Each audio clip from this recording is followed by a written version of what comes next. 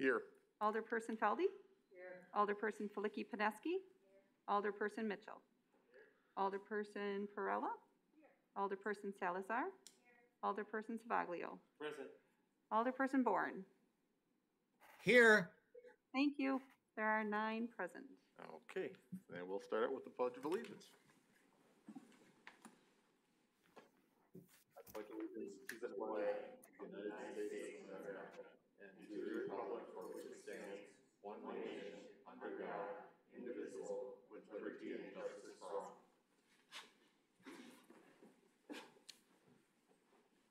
Okay, do we have anyone for public forum this evening? We do not. Okay. Okay.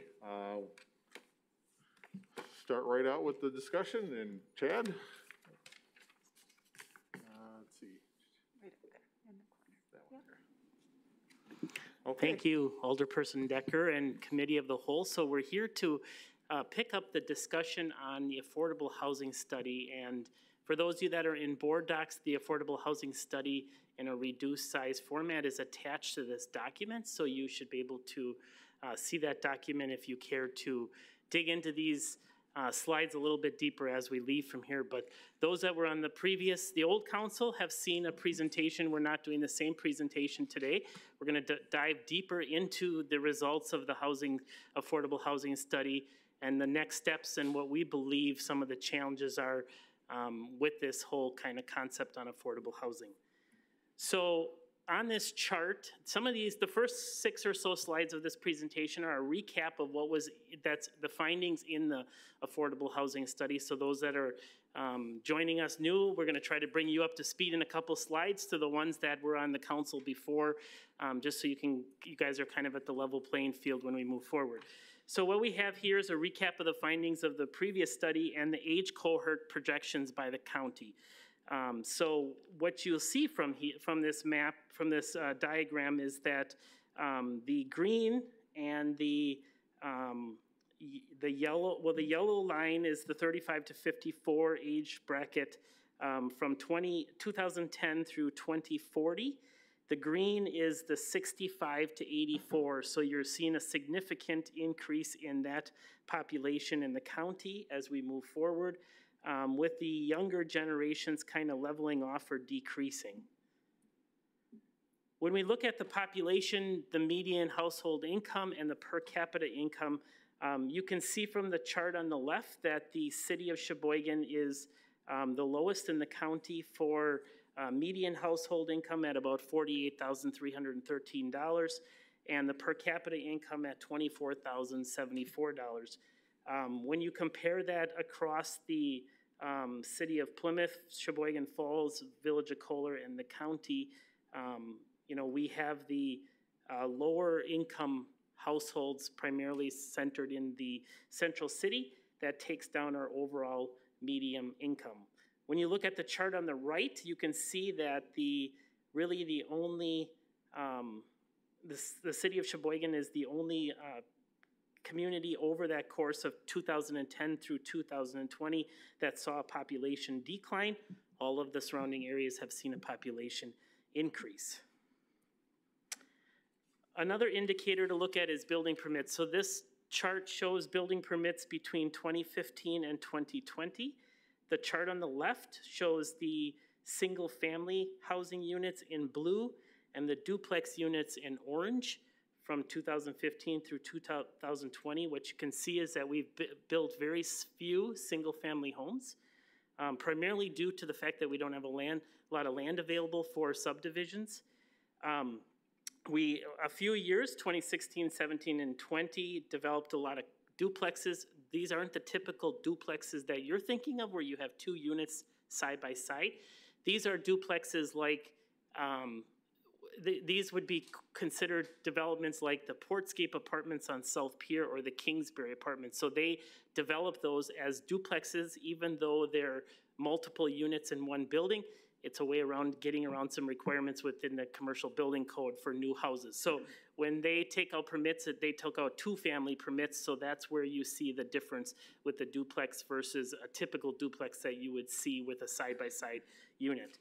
When we look at the chart on the right, This is showing in blue the multiple apartments, and then the multiple condos. And what you can see is, you know, every year during that 5-year or so span, there's been a number of new apartments that have come online, particularly in the 2019 and 2020 timeframe.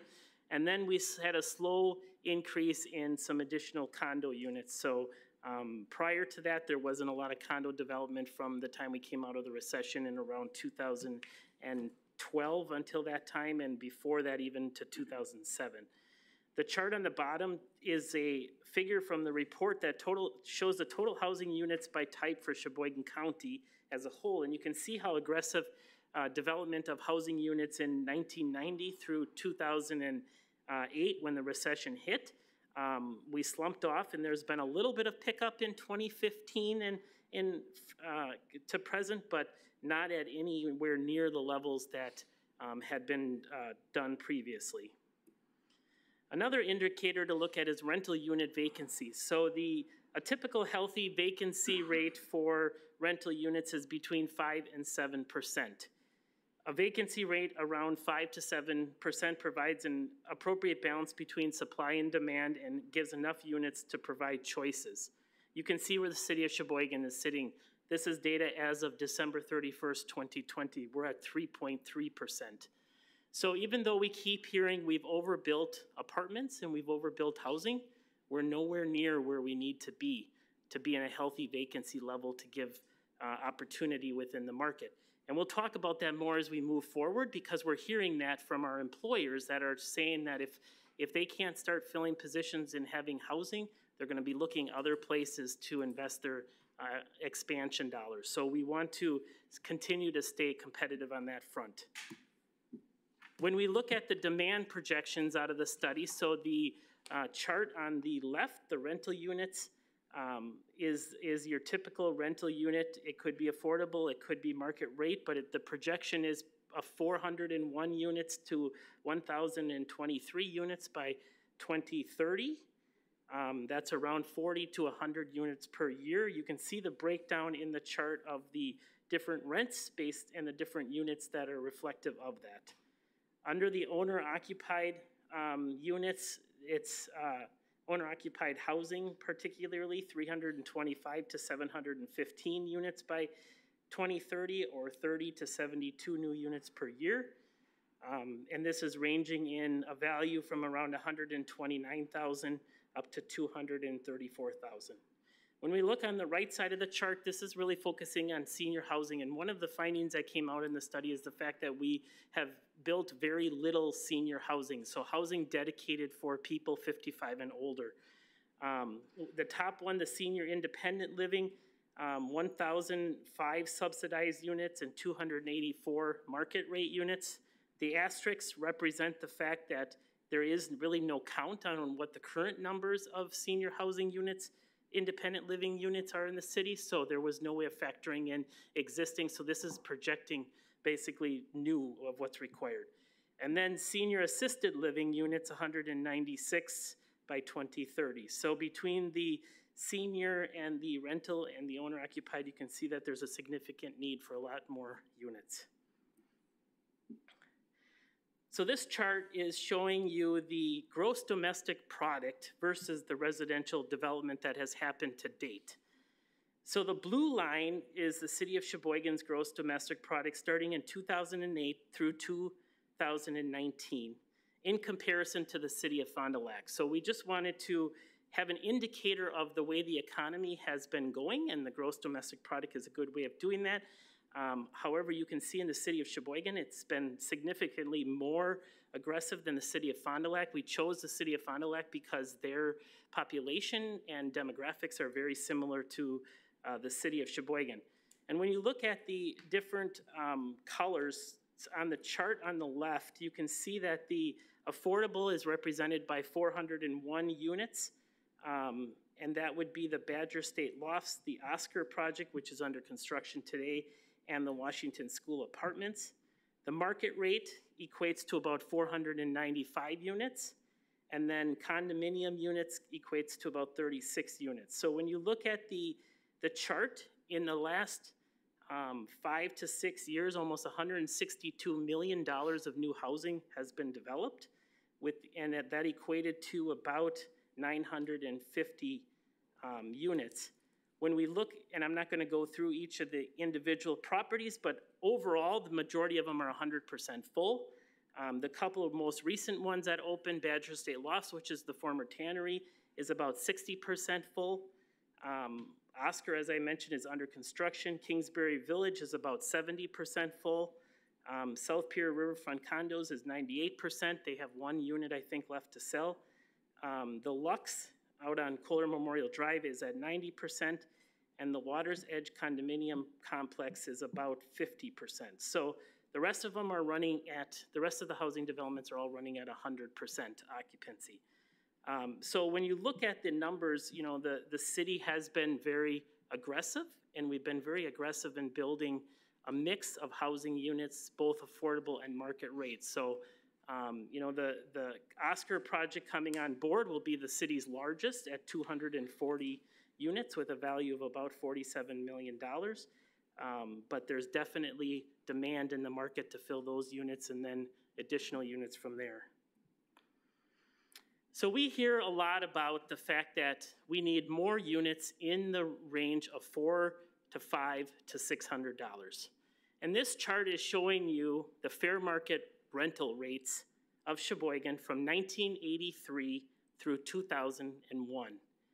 And the fair market rental rates is a thing that the federal government uses when they're going to establish fair market rents for programs that they federally fund, like the Housing Choice Voucher Program and the Section 8 funding program. So these numbers are based on a two-bedroom standard unit, no luxuries. In 1983, it was $283 per month, and in 2021, it's $769 per month. So when we hear from people saying, well, we need more units in the 400 to 500 range, which we'll talk about shortly, the challenge with current construction costs and what that is going to do to the cost of building these. But when we talk about the $400 to $500 range, we're looking at rents that were in that range in 1993, which is 30 years ago. So, you know, so it's, when you say we need those low rent rates, you know, those rent rates are quite dated from the time when we were at the $300, $400, $500, $600 mark. So in the study lays out a number of funding mechanisms to deal with this, and we're going to talk more about that today because there's some decisions that the council's going to have to make moving forward.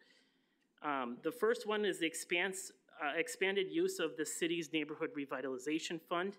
That was a fund that was established last year to capture 1 year of revenue from TID 11, which was the Washington Square TID when it closed. State law allows us to keep it open for 1 additional year and capture whatever increment in there for affordable housing. So that gave us about $764,000, give or take. Facilitate the development of a workforce housing fund. We'll talk about that shortly. Utilize TIF for affordable housing incentives. Utilize TIF, the 1-year extension, which I just talked about. We did do that with the TID 11. Promote the use of federal and state low-income housing tax credit programs. We'll talk about that.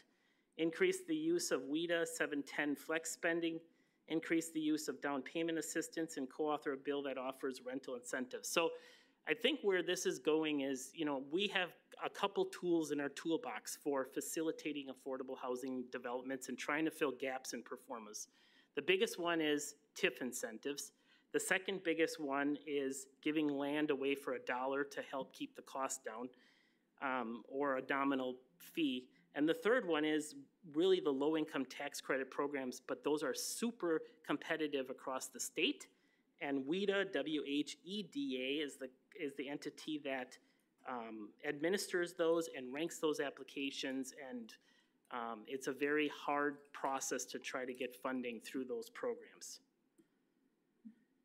So the study recommended a number of recommendations. The first in capacity building and communication was 1, establishing a housing committee, providing housing for all, networking at WIDA events, and continue the Developers Summit to encourage development. The items in this chart that have the red box around, we're going to talk more in detail of, because I believe, and Todd and I believe, that this is stuff that we can work on that we're not already doing, and that it gives us some concrete projects to work towards. Under the initiatives, assist and grow neighborhood associations, purchase and market city-owned redevelopment properties, develop neighborhood master plans, and create a tenant resource center. And then under regulations, allow multifamily units as permitted use, reduce setbacks, create a new residential district, continue the code enforcement program, and continue flexibility on infrastructure requirements. And then lastly, under partnerships, support the Habitat for Humanity, Partners for Community Development, and other affordable housing providers, which most of you know we do give money towards their operations under the block grant program. Continue the landlord education training program, form working groups with major employers, and explore opportunities to offer on-site childcare and healthcare facilities. So when we look into the deeper dive into the study recommendations, the first recommendation is the establishment of a housing committee. There's a number of communities that have them. We've asked the consultant to give us 4 of their best recommendations for this. So they gave us Madison, Eau Claire, Fitchburg, and Middleton. Obviously, Madison has a population of 250,000. Eau Claire has a population of 68,000. Fitchburg has a population of 30,000 roughly, and Middleton has a population of 20,000. We sent emails out to their respective, my respective counterparts in those communities, and we got responses back from Madison and Eau Claire. We did not receive anything from Fitchburg or Middleton. But what Eau Claire said is they have a Housing Opportunities Commission. It's only been in existence for 1 year. When we talked to the associate planner, they recommended it may not be worth having a housing committee as there are barriers to education, difficulties in meeting, time dedicated to preparing for the monthly meetings, and time dedicated to preparing for working group meetings and facilitating those meetings, and it slows down the development considerably. The city of Madison, Todd and I both had a conversation with them, and they've had a housing strategy committee in existence for about 7 years. It's taken them a number of years to understand what their role is. They were originally established to provide a biannual report of housing choices to the Common Council, and they've recently been implementing fair housing issues. The other 2 communities, Fitchburg and Middleton, did not respond, although on their websites they have a housing advisory committee in Fitchburg that's used to study, research, and recommend policies to the council to promote affordable home ownership and rental housing. And Middleton has a workforce housing committee, but it looks to be very focused on CDBG funding and allocating CDBG dollars. So one of the recommendations and one of the further discussion of the committee of the whole, I think, is whether there's interest in developing another city committee that would be focused on housing. So option 1 would be the Common Council creates a new housing committee and gives a very specific focus so that we don't kind of fall into the tracks of what other communities have had. And option 2 would be to leverage and partner with the existing Sheboygan Housing Coalition. This is a group of roughly probably 30-some organizations that meet monthly, I think, and talk about housing issues within the community. One idea would be to establish a subcommittee that includes affordable housing developers, realtors, and lenders that can discuss the challenges to overcome. They could report back to the larger coalition and the city and kind of be a nonprofit kind of group that focuses on housing. So I think either one of these options is, has potential. We want to just make sure that we don't lose track of the expertise on the housing coalition and that they're, hopefully would be interested in kind of expanding what they're doing to really give them a real focus. Or the option 3 would be to do nothing. So addressing funding challenges. I talked a lot about what it takes to build housing, but really the study finding that's the most, I think, important out of all of them is to build one unit of affordable housing at a break-even amount is about $1,300 per month for a one-bedroom. So if people are requesting rents of $500, $600, $700 per month, you can see that that generates a significant gap in the pro forma for a month that needs to be overcome through some other funding mechanism to move this forward. So, you know, it's a challenge, and, you know, people comment about giving incentives towards these deals, giving away land for free, but those are all tactics that are there to try to close that gap behind what is the market really willing to pay for these units, and, you know, what is it costing to build these units. And what I will say is that the $1,300 per month does not take into the current construction costs of lumber that's out there as well. So that number is probably higher now than $1,300 when a 2x4 is $1 a foot and then some. So, you know, so those are the challenge to look at. So the question is how do you fill that gap? A number of projects have taken advantage of Section 42, the Low Income Tax Credit Fund. It's very competitive. There's got to be a discussion about continuing to provide TIF dollars. The enhancement of the city's Neighborhood Revitalization Fund, which we'll talk about in the next slide, and then provide vacant city-owned land by selling properties at $1 or nominal fees as an incentive towards the project. The challenge there is that right now the city has very limited stock on municipally owned sites that are developable for these types of developments, particularly on the size of them and the location. Another study recommendation is the enhancement of the Neighborhood Revitalization Fund. And Todd and I had the opportunity to talk to the city of Madison, and they were in the same boat where we are today, where they knew that affordable housing was a need in their community. So 5 years ago, they looked to establish an alternative funding source versus relying on the Section 42 competitive program. So Madison yearly budgets funding towards an affordable housing fund to provide developer incentives to projects. The current Madison fund has over $5.5 million. Sheboygan's current fund balance is about $500,000. And the recommendation that Todd asked them is, you know, what would they recommend the city consider? And they recommended that the city budgeted funds to have a separate fund that could provide incentives versus relying on the Section 42 low-income tax credit fund. And then use those funds to bridge gaps within the project pro forma.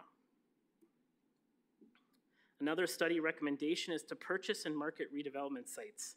As I stated before, we have a very limited amount of city-owned properties.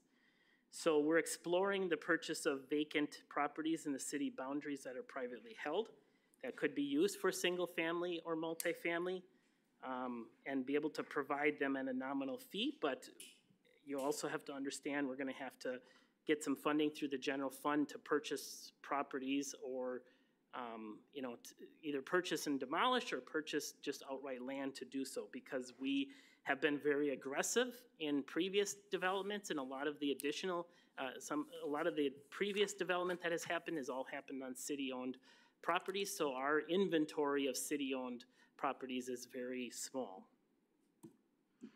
And the last recommendation is this forming a working group with employers. So we were on a call last week with the Alliant Energy Advisory Group, and one of the comments that the president of Johnsonville Sausage said was that if we don't take an aggressive approach on getting more affordable and housing in general in this county, that employers like them are going to be forced to invest outside areas. So Todd will talk a little bit about the you know, the job numbers that are out there and what it's going to take to get these employers to expand here. But one thing that Dane County has done is they've developed this Dane Workforce Housing Investors Fund, which is made up of 14 investors that have committed almost $12 million to the fund.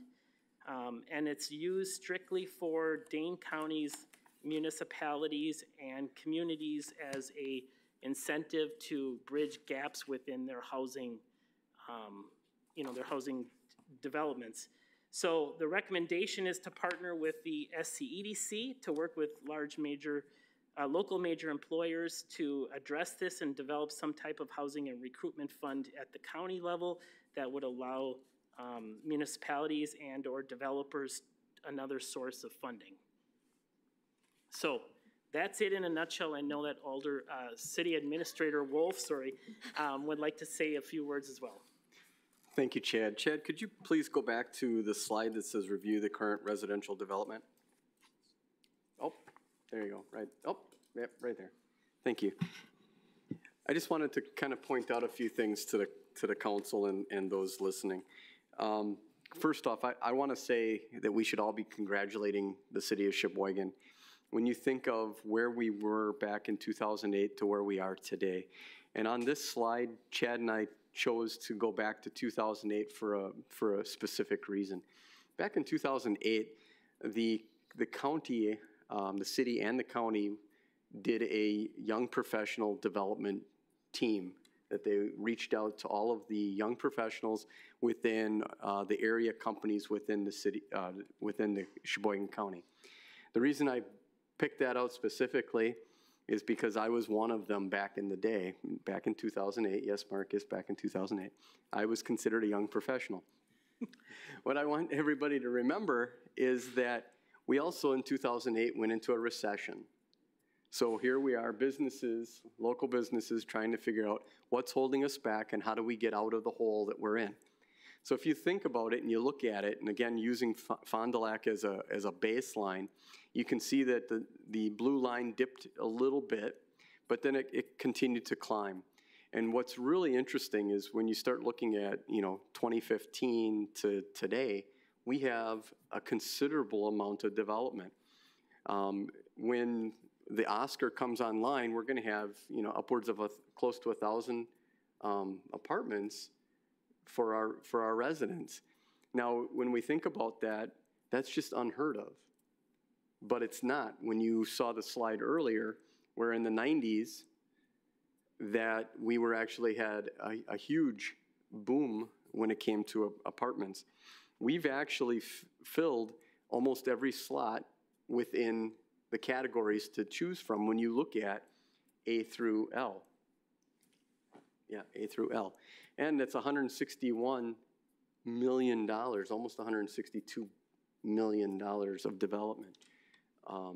So anyway, I wanted to congratulate everybody, but I also wanted to talk about some of the issues that we have. We as a city continue to look at development, and when we outline development, we think of what? We think of businesses, we think of manufacturing, we think of bringing jobs to the community. But back in 2008, it was identified even back then that we needed people. We needed more employees in our community.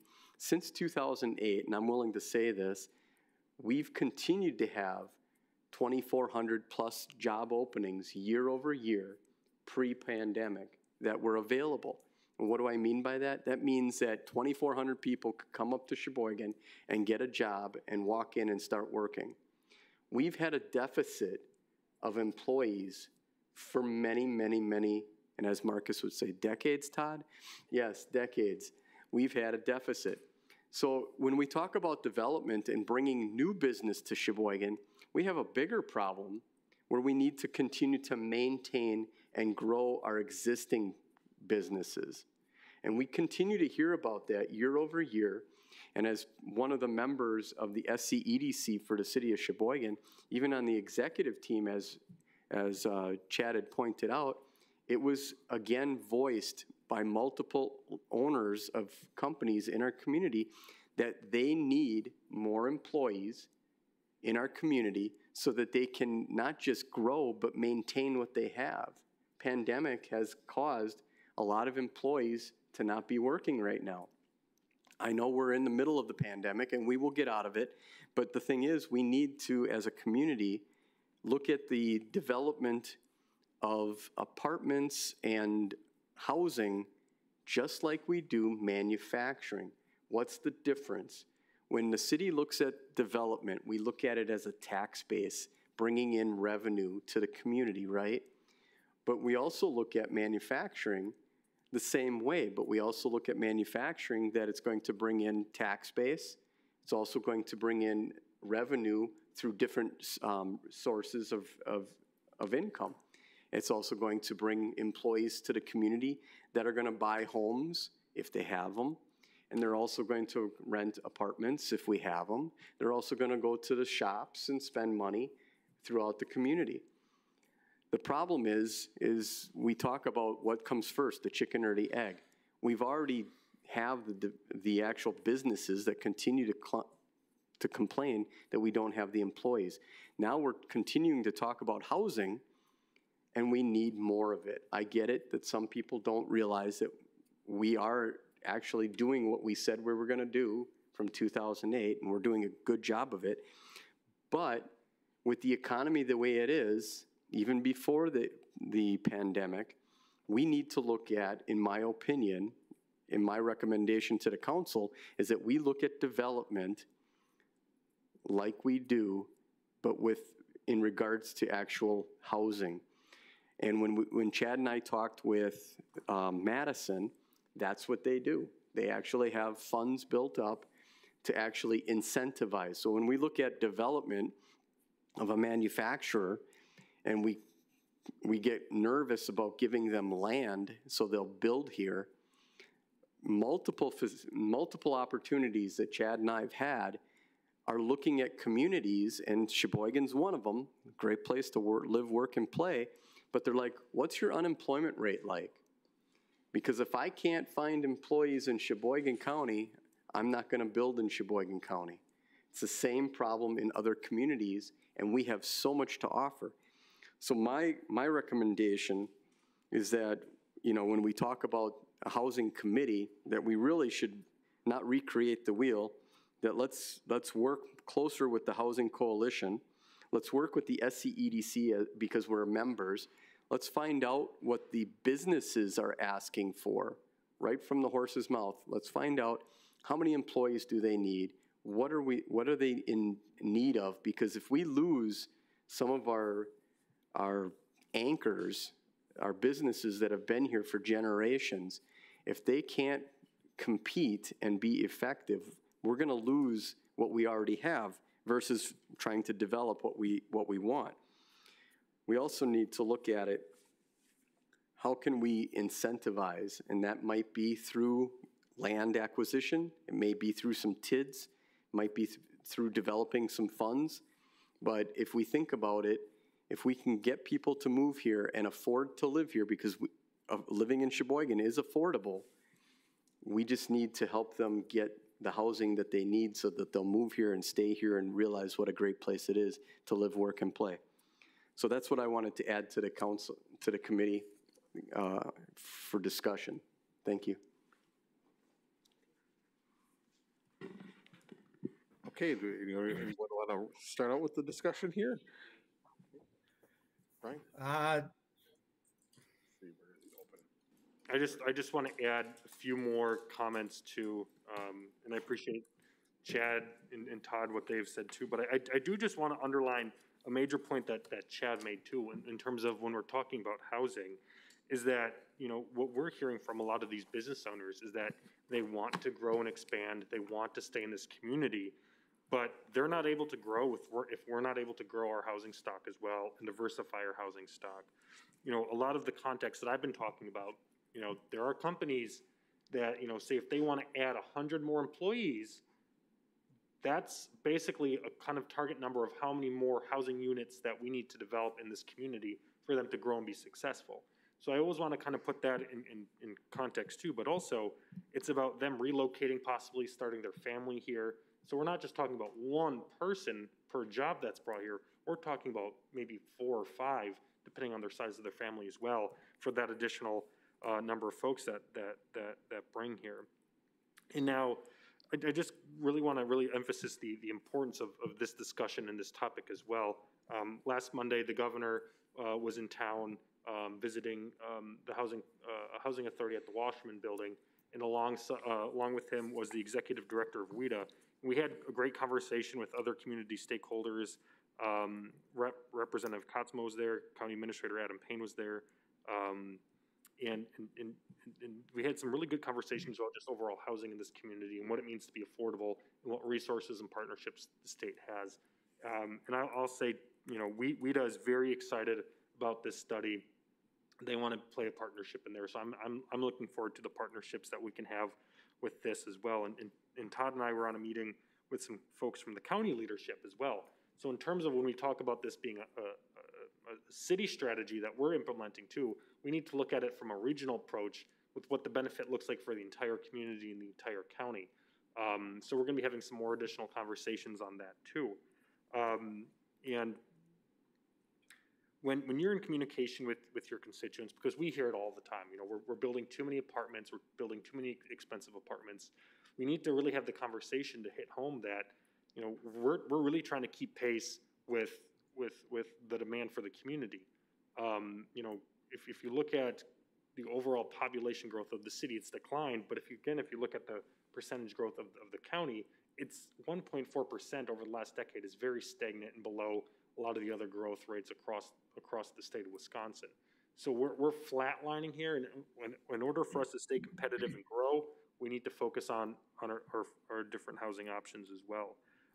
So please read the study. Please, I know it's a big long read, but if you can't sleep at night, take some time, digest the information. It's for me, it's exciting stuff, and gives us a lot of good ideas too.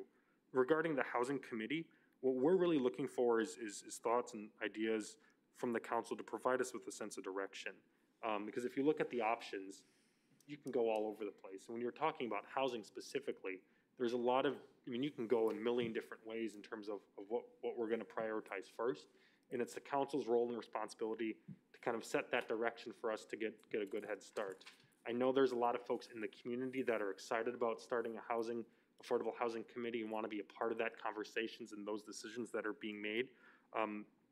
But you know, as we all know, when it comes to affordable housing, there's many different directions that we can look at and address. So I just kind of wanted to add those and thank Chad and his department for putting this together. Alderman Decker, Alderman Bourne. Go ahead, Jim. Thank you. Thank you, Mr. Chairman. I heard an interesting statistic today, and it piggybacks on something that Chad was talking about the being afford to build a single family home. I heard that the cost of building a single family home because of the lumber expenses right now, depending on the size of the single family home, can add an additional $30,000 to a home that's currently being built around the country. Another thing I wanted to mention is that we have to look at what's the income level for the citizens of Sheboygan. Lowest in the county. We lost over 900 people in 10 years. What's the reason for that? We have some of our young people, our millennial age group people, the highest level in the history of this country of that age group still living at home with their parents. So I think our companies have to look at providing family supporting jobs. I mean, other than a couple of our largest employers, people in these younger age groups have to work 2 or 3 jobs, and you can still see what the per capita income is. It is unaffordable to rent some of the apartments that are being built. There's no question about that. But on the other hand, they have other expenses besides their rent. And the other thing we have to look at, I don't know if you have any statistics, Chad, on what the break even it is for a developer for a 2-bedroom apartment. There's a lot of people, families that are going to be looking for more than a 1-bedroom apartment. And if the break even point for rent is $1,300, I can just imagine what it is for a 2-bedroom or more. So I see one of the big problems just basically is that people in Sheboygan are not making family sustaining wages. And that is a real problem. You can't expect people to work 2 or 3 hours a day to put a roof over their head. I think some of the companies have to take a look at providing higher wages for their employers. And I think that would help the situation. Thank you. Okay. Who was next? Was it Roberta or Marcus first? Marcus, go ahead. What do you got? Thank you, Mr. Chair. I've got a couple of questions for Chad. There's about 300 units being added by the Oscar, 240 to be precise. What are we expecting that to do to the vacancy rate in the short run and long run? The 3.3% vacancy rate that I showed includes the Oscar. Oh my. Okay. And then why did the study not include the independent senior living facility numbers that are already in existence in the city? What the consultant told me is that they were unable to find the actual units, the amount of units that are out there. That there's no like state database for independent units to get an accurate count.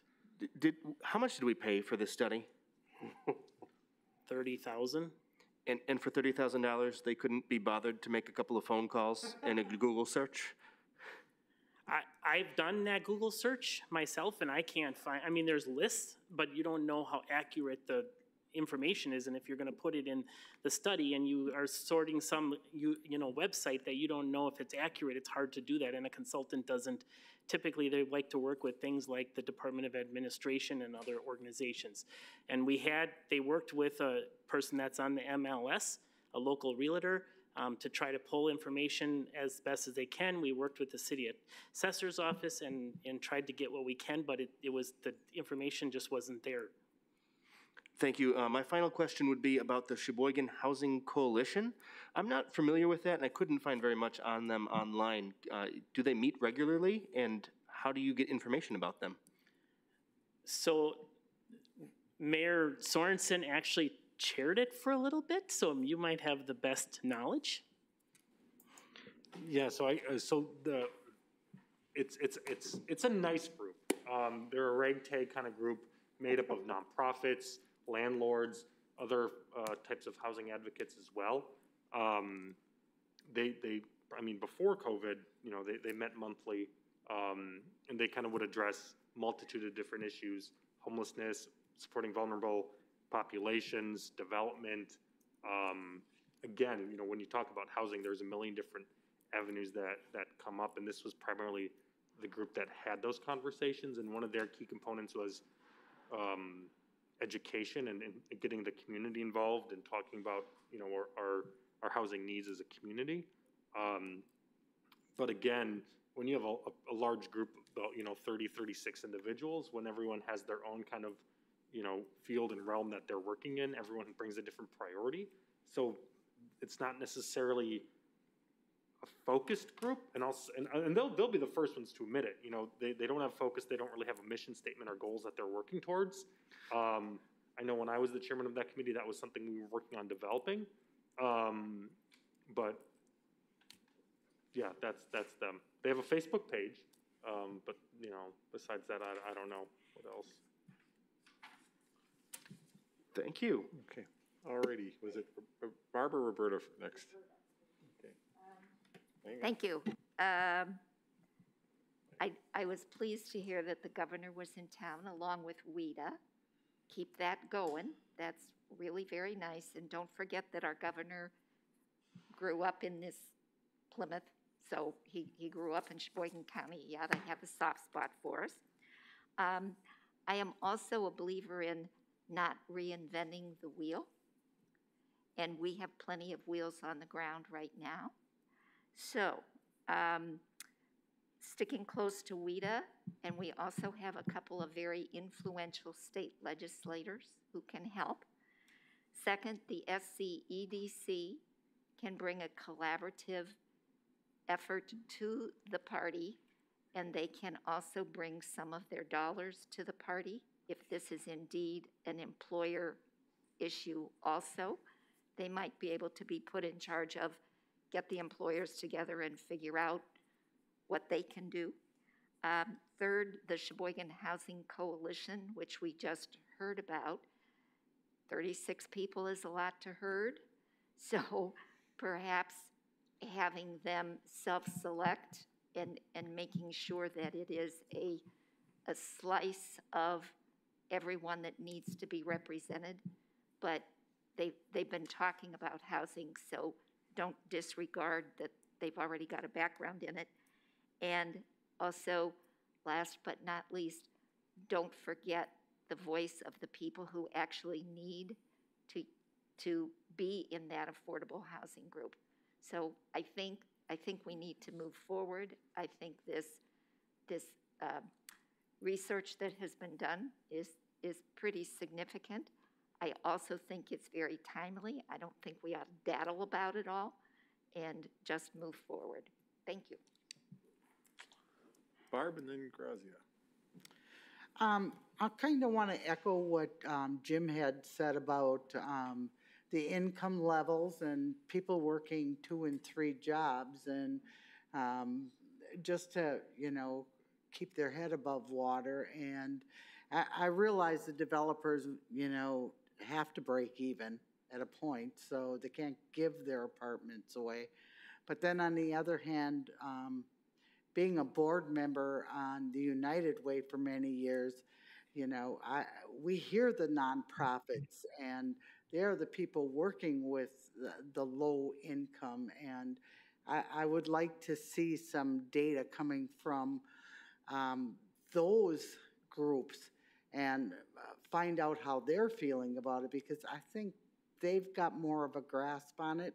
I don't see that you're comparing apples to apples when you're talking to Madison. They're a lot more progressive than we are. They've got a lot of well-paying jobs in that area. One of their biggest employers, you know, is Epic, but they also have a very large turnover. They also have a lot of apartment buildings. If you go through the Fitchburg area, there are loads of apartment buildings, and many of them, and they are renting them out at $1,000. I have a grandson that lives in west part of Madison, off the Beltline, and he's paying $1,000 a month for a 1-bedroom studio apartment, more or less. So you don't get a lot of space for $1,000 a month there. Where here you could probably rent a pretty decent home for less than that. So, you know, it's not apples to apples. So, and that's what the people out in the community are going to say. I've said my piece. If I can just, we totally understand that. I think what we were looking at more than anything was, you know, Madison has some, you know, major local employers like Sheboygan County does. And, you know, and maybe we're not going to have a fund of $5.5 million like Madison has, but at the same token, Madison saw a similar need and said, you know what, we can't just sit back and not do anything. So we need to start putting our own, you know, money and building our own funds. So I think to City Administrator Wolf's comments, it's really about trying to be proactive in what we're doing, and, you know, and looking at, you know, if we want to keep these employers here and we want to keep growing and, you know, moving forward, that we're going to have to do something out of the norm to move this forward. And, you know, Madison saw that and they did it. So they're the model, but not a lot of other communities have done that. They're, you know, a lot of them are just starting to have these discussions and trying to understand how they're going to, you know, fill those funding gaps as well. So, you know, one of the things I didn't say is there's, you know, there's a place for the state and federal government in this thing as well. I mean, this is a nationwide issue on affordable housing. It's just not specific to the state of Wisconsin. So, you know, we need our federal and state partners at the table with us. And when we rolled out this plan, we had a community Zoom meeting, and there was 2 federal legislators on the call to get information. So I think, if nothing else, the awareness is getting out there, and people are starting to, you know, see the need. Thank you. Thank you, Chair. I just wanted to kind of expand a little bit more on the discussion. Is when Chad and I were making phone calls trying to talk to different groups and different committees, it was because we know that there's a need. The problem that we have is that we need to figure out you know, now that we've done a study and we realize where we are and that we still are on this journey, it's really to find out from the city council, do you guys feel the same passion that we're hearing from our business owners and our developers, that they want to come to the city of Sheboygan, but we need more housing, and with more housing, we will have more employees, and with more employees, it means more development opportunities, and it also means that we can manage and maintain and grow our present stock of manufacturing.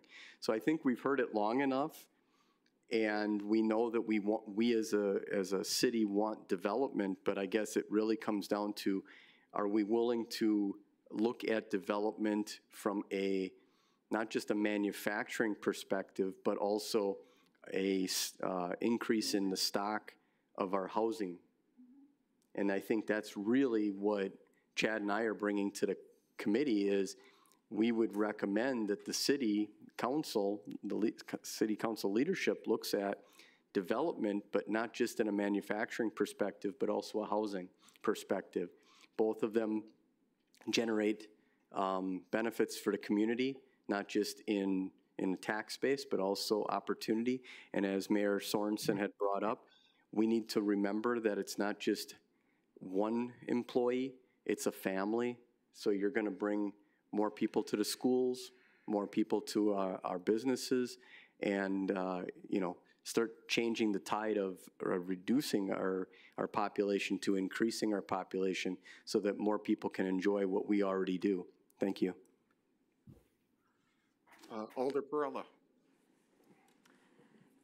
Yes, so first of all, I want to confirm that I agree to look at the issue as a housing and manufacturing together.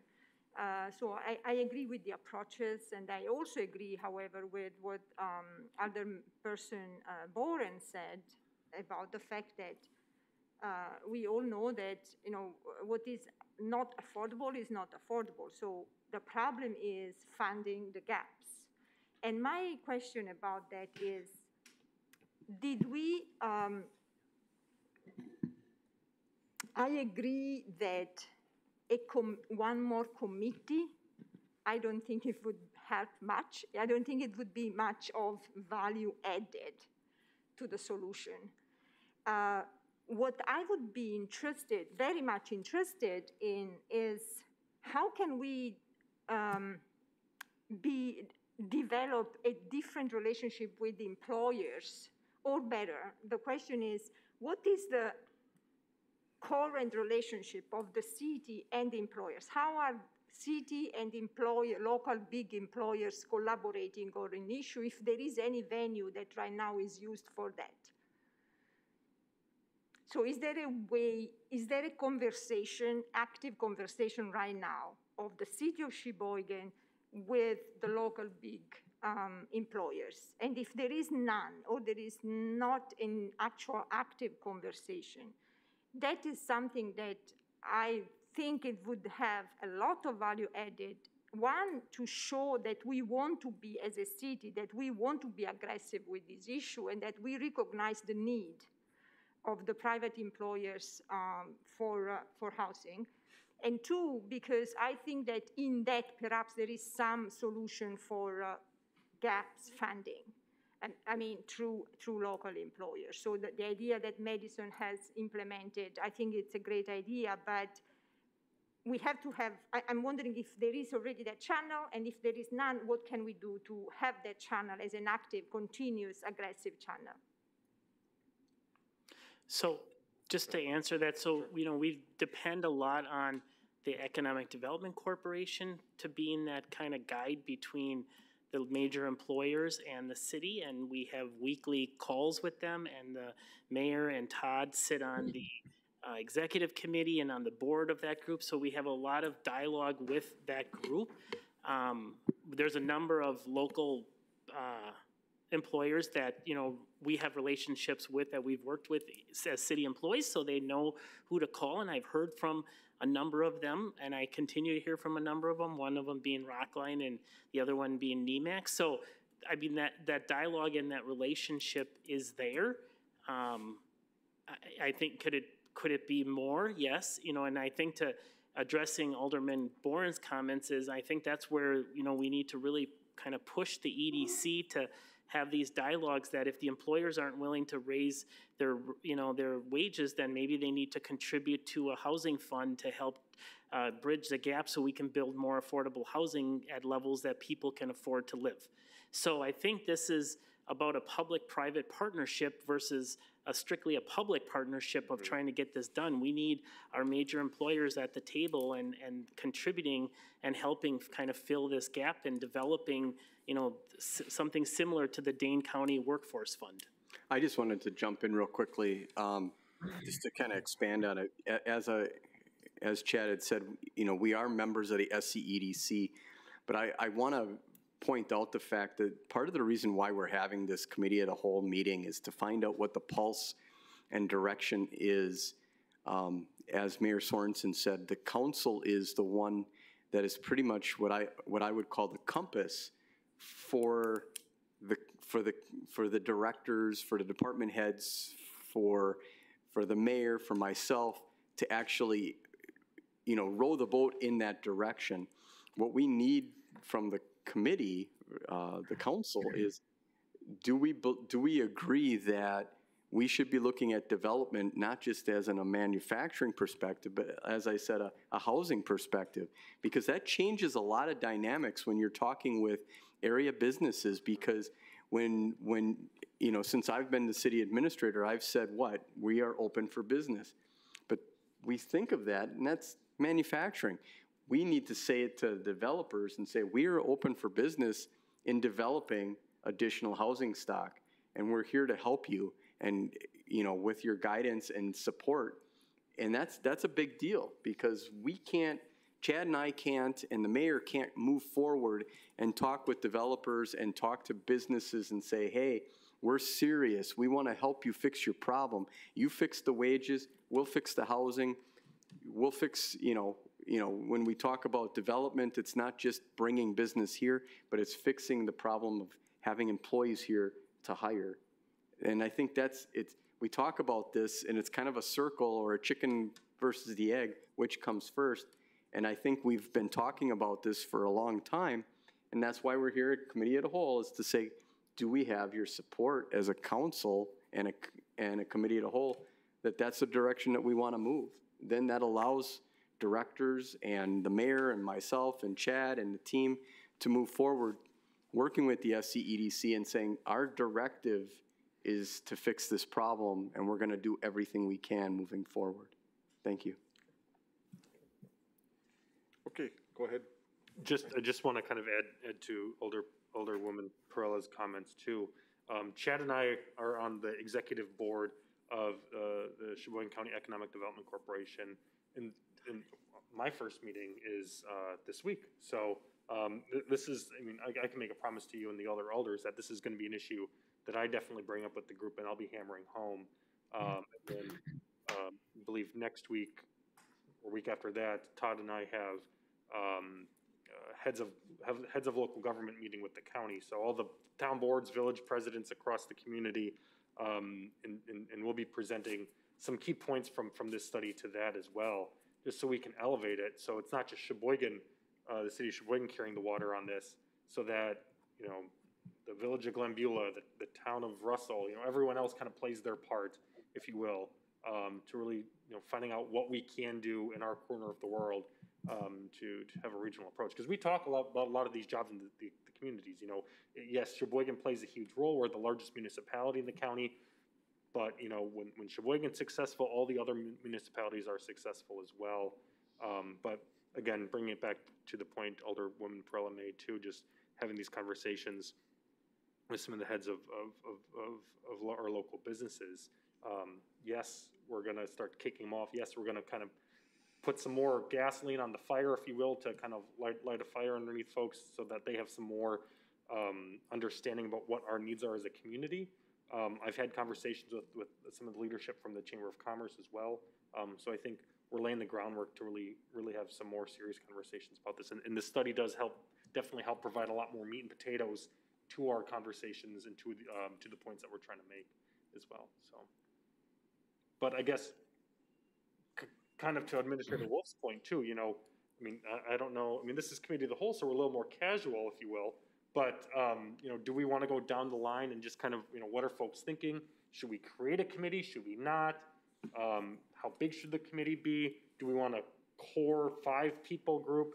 Do we want to have the 30-people housing coalition, you know, do nothing at all? I hope that's not an option around people's minds, but just, you know, kind of what folks' priorities are, what are you thinking? Because when folks are calling Todd, myself, or Chad, you know, we could each say something different. But we want to make sure that, you know, we kind of have a clear, concise vision and we're all moving forward together as the city of Sheboygan, you know, on a big issue like this. So just wanted to put that out there. Okay, I'm just gonna quick, while I got you out, I want to ask you, do you think that that coalition is capable of coming up with a small core group that would work better? I mean, because I think reinventing the wheel, starting with a whole new committee, is a lot more challenging, I think. So do you want my personal or professional opinion on this one? Both. The right one. The right one. I guess my initial conversation is I don't know. I think that, again, we would have to provide them with what our priorities are as a city.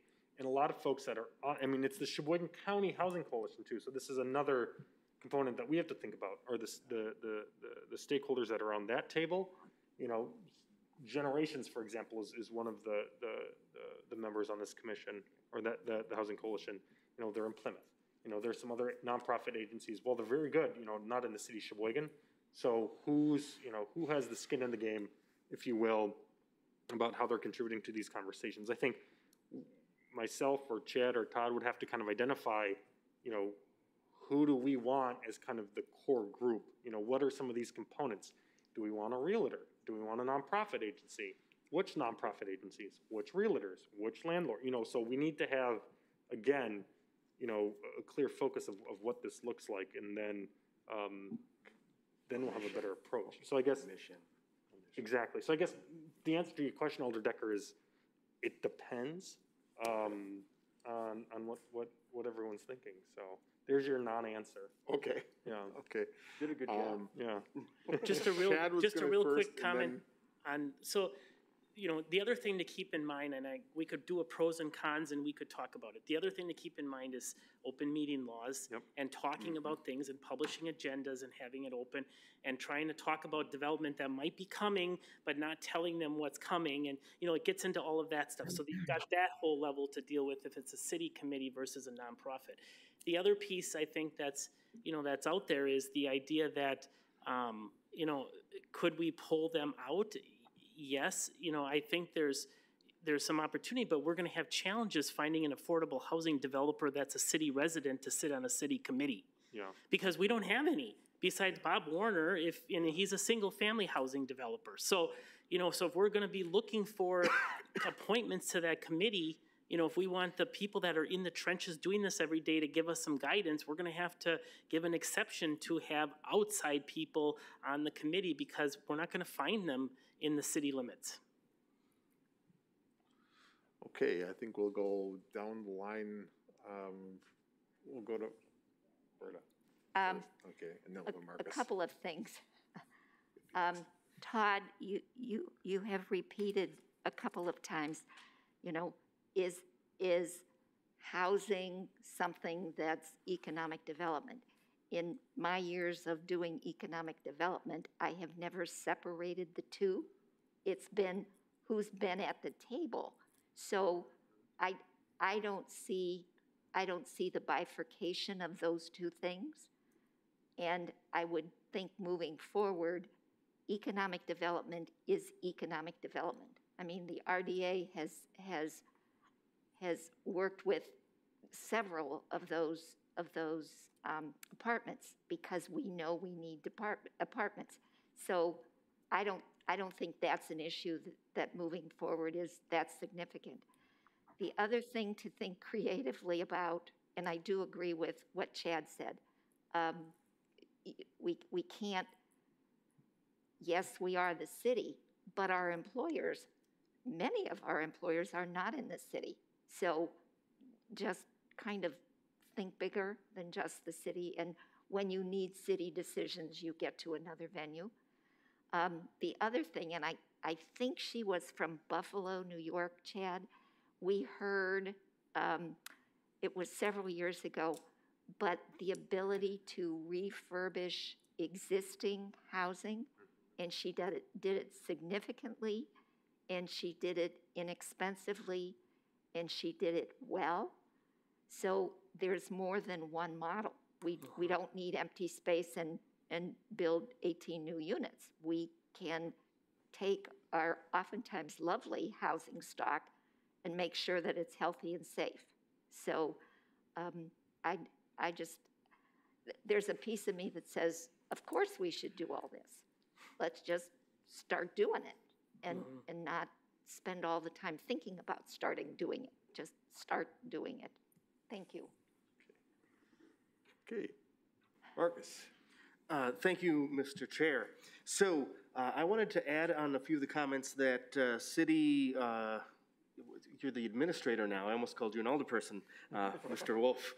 It happened. So what you've been talking about is a very clinical way to talk about this, and I wanted to kind of give you a little bit more in the trenches, give it a human face or so you get mine. A couple weeks ago, I submitted 5 offers for 5 different families, one of which was for a condo, 4 for single-family homes. The lowest offer was $10,000 over asking. The highest offer was $30,000 over asking. All of them got rejected, and it's just because we have no housing stock in our area. Over the past few weeks, I've got 4 out of the 5 into homes, or at least under contract, so I'm doing my job. But we have a hard time getting people homes here right now. And it on the ground, there's people searching every day. Home prices are appreciating astronomically. And over the past 2 months, I've seen people just drop inspections entirely, buying the house so they could get a place to live. To Roberta's point, we're missing the middle housing as well. So there's a lot of buildings that aren't single-family homes or high-rises, all the stuff in the middle. And we don't have enough of that in Sheboygan. And what we do have isn't housing yet. It's buildings that we can turn into housing. It's the factories that were no longer operating and are just kind of sitting out there, the warehouses, and it'd be perfect housing stock right on the river or wherever it may be inside the city limits. I'd love to see that going. When it comes to this committee or what we're going to do to create it, I think we should have something that's almost a subcommittee of our council that can give direction and bring in the experts when needed. Sounds like a good idea. So anyone else have any comments here to answer to that?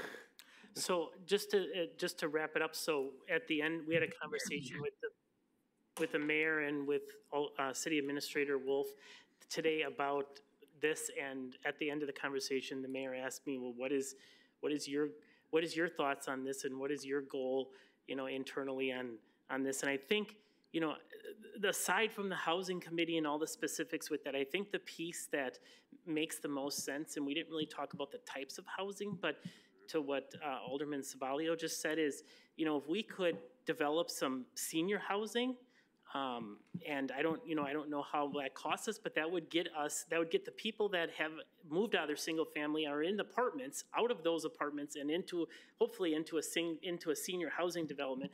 And then people that are contemplating, where do I go? I'm getting old. I can't stay in my single family house and maintain it anymore, would give them another option as well. And when I look at developing a livable community, the senior housing piece is frankly a piece of the puzzle that we have not developed. So I think we need to be aggressive in putting together a 55 and older senior housing development as really our first phase of this, and then kind of see where everything falls into place after that. Sure. Go ahead. Chad, so we've got that 55 plus development. I think it's the Landmark Square, maybe. It's multicolored down by the river and the lake. Those are condos, yes. So those are, so what would you envision that needs to go, if not that? Because I don't see that being the solution.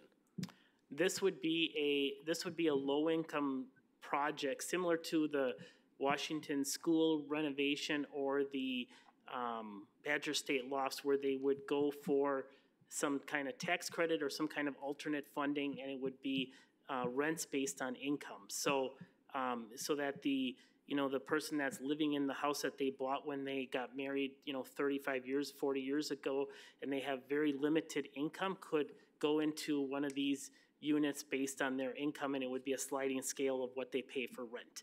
Thank you. And one follow-up to that, there is a 55 and up community on Eisner Avenue. Is that the same thing or different? And if so, how? I think it's senior housing, but it's not based on your income. It's just a standard rate for the rents. So this would be geared towards, you had to be 55 and older, and they would look at your income, and based on what you report on your taxes is how they would structure your monthly rents so that you can afford to live there. Thank you. Alrighty. I guess one comment that I want to make is just that the study itself tells us what we need housing, and my gut tells me. I mean, just the fact that the housing that the apartments that have been put up have been filled as fast as they've been put up. I mean, when constituents had said something to me about, why are they putting up so many? Why are they putting all these apartments up? These developers are developing these apartments because there's a need for them. They're being filled. So, I mean, when constituents complain about that, that's one of the things that I said, these developers aren't spending this money just to spend this money to build these. So the need is there, and I think we have to do whatever we can to support that. So I think, really what I think the takeaways are is that if you guys agree that there is a need for housing, is the fact that, the city staff is going to be aggressive in looking at, marketable sites that we think bode themselves well for housing, whether it's single family or multifamily, and that the city's going to have to be prepared to buy some of these properties and, find the money at some stage to do so. And likewise, if we get a development, that we're going to have to be committed to some kind of TIF incentive if it's an affordable housing project, because you can see the numbers. The numbers aren't going to lie. It's $1,300 plus to build a unit. So we're going to need your support as we move forward in this journey. All righty. Anyone else have comments? Okay. Alderman Decker, this is Alderman Bourne. I had a question for Chad. Sure, go ahead. Thank you. Chad, do you have any information on the demographics of who's moving into these apartments?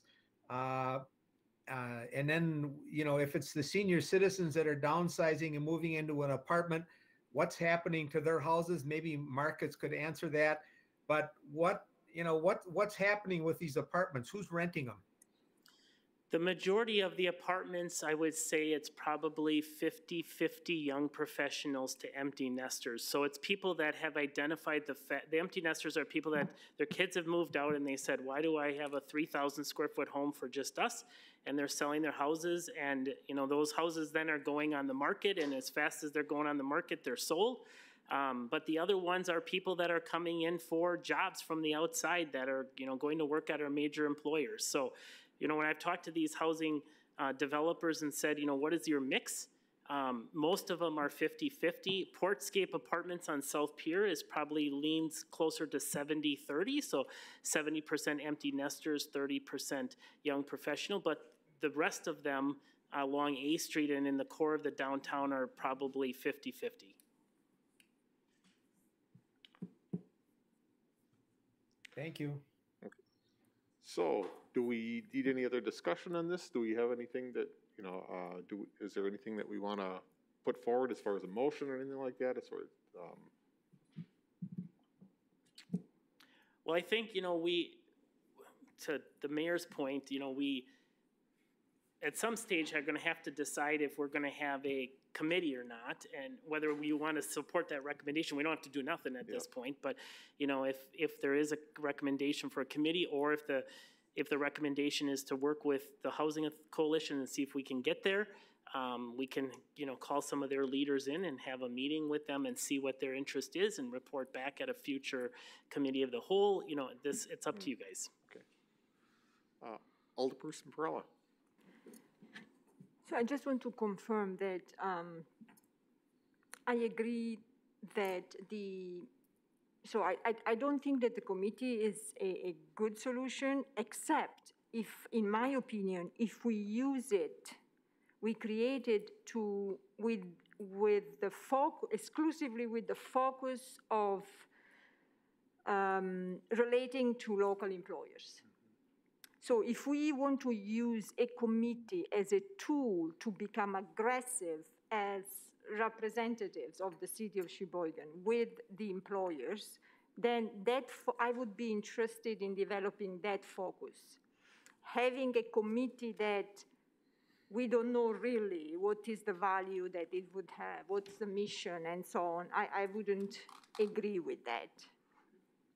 And as far as the idea of supporting housing development, I actually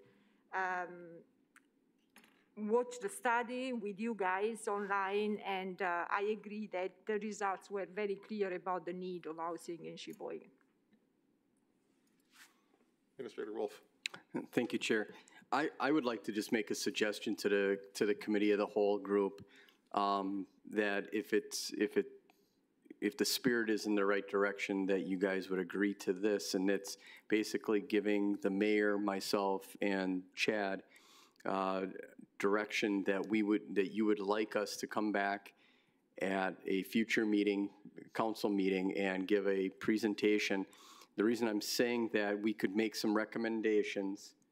We have several meetings, as the mayor had pointed out, coming up, whether it's the SCEDC or the local heads of state for our county.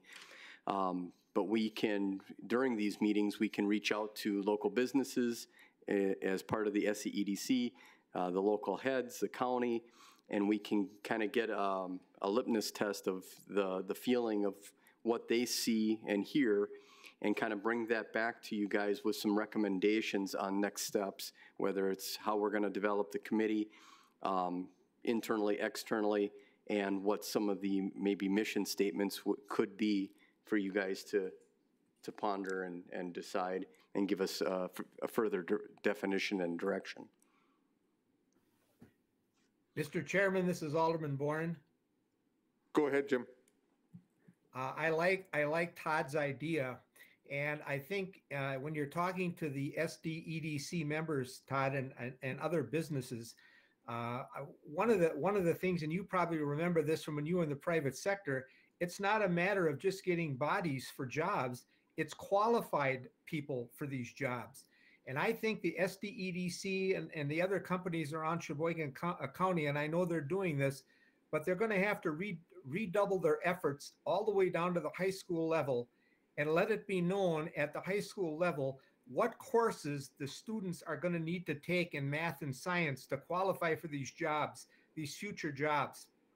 And also, the guidance counselors at these high schools have to realize that all of the students don't have to go to the UW system in order to get a new job. If you get out of the UW system or some other college with a BA and X, and it pays $35,000 or $40,000 a year, and you've got $30,000 in student debt, it's not going to work. They've got to point out that there's jobs available in the trades that are paying $60,000, $70,000, $80,000 after apprenticeships, with Cadillac benefit packages and no student loans. Those, our employers have to let the LTC, and I know they're working on this, and all the way down to the high schools, but they're going to have to redouble their efforts.